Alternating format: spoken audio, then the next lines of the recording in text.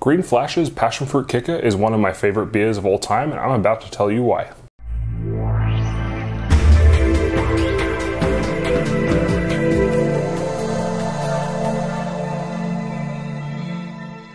What's up guys, Sargent Suds here. Got another beer review for you today. We're looking at Green Flash's Passion Fruit Kicker. Now in the intro, I went ahead and suggested this is one of my favorite beers.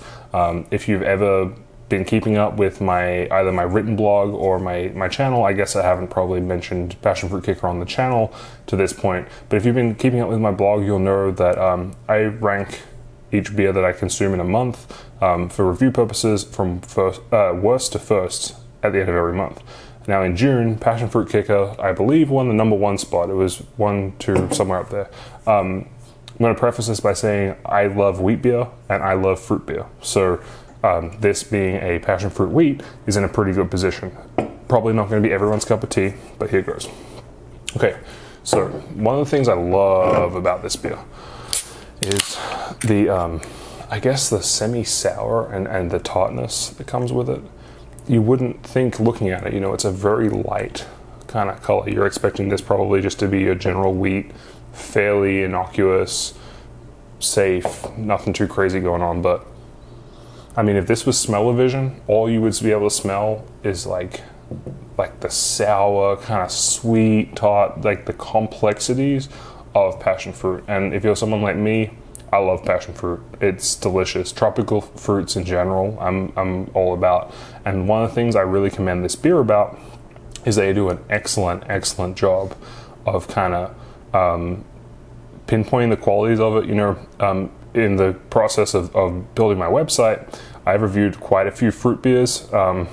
Some of them have been excellent. Some of them kind of missed the mark. I think when you make a fruit beer, a lot of the time you run the risk of kind of underutilizing the flavor of the fruit and kind of having a watered down, not so appetizing situation. But one of the things I love about this one here is it comes in strong. So just looking at the beer here, you can see it's quite hazy. It's a nice pale color. Carbonation is relatively medium, I guess. Can't really see it through the haze necessarily, but you will have noticed that it did build quite a substantial head.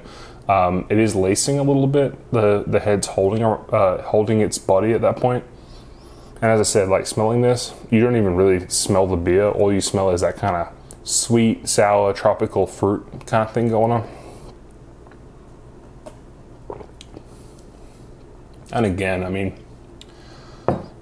the body is about as thick as you would expect coming from a wheat beer, but you get this really nice kind of wave of the passion fruit flavor coming through. And it's not something that's necessarily overwhelming, but it comes in right at the perfect balance, you know. You get a little bit of the beer flavor at the start, you get the rush of the passion fruit, and then in the aftertaste, you kind of get a balance of, you know, again, the kind of sweet and tart tones of the passion fruit on top of what is essentially a really good wheat beer. I've never tried any of Green Flash's other beers. I've seen them, a couple of them around here. I know they're brewed in California, so you don't see as much of it here in Texas as you probably would want to, but I know they have like Tangerine Express IPA or something to that effect.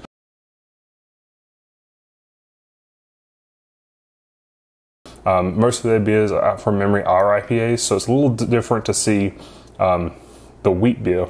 And, you know, again, I love wheat beers, all kinds, Hefeweizens, Berliner Weiss, all that kind of stuff. So this is pretty cool to me to kind of see the best of both worlds in two areas that I really enjoy in beer. Could not recommend this any more highly, guys. If you see this one, it's hard to miss, you know, with this nice purple stripe here. Pick it up and try it. I mean, there's a pretty good chance it isn't your cup of tea. As I said, it kind of hits the sweet spot for me because it encapsulates both things, or two of the things that I really enjoy about beer.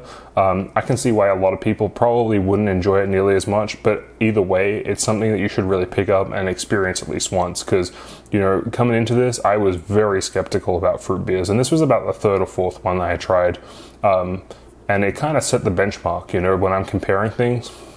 Again, there's been a few that have been kind of disappointing, but this one gets great recommendation from me.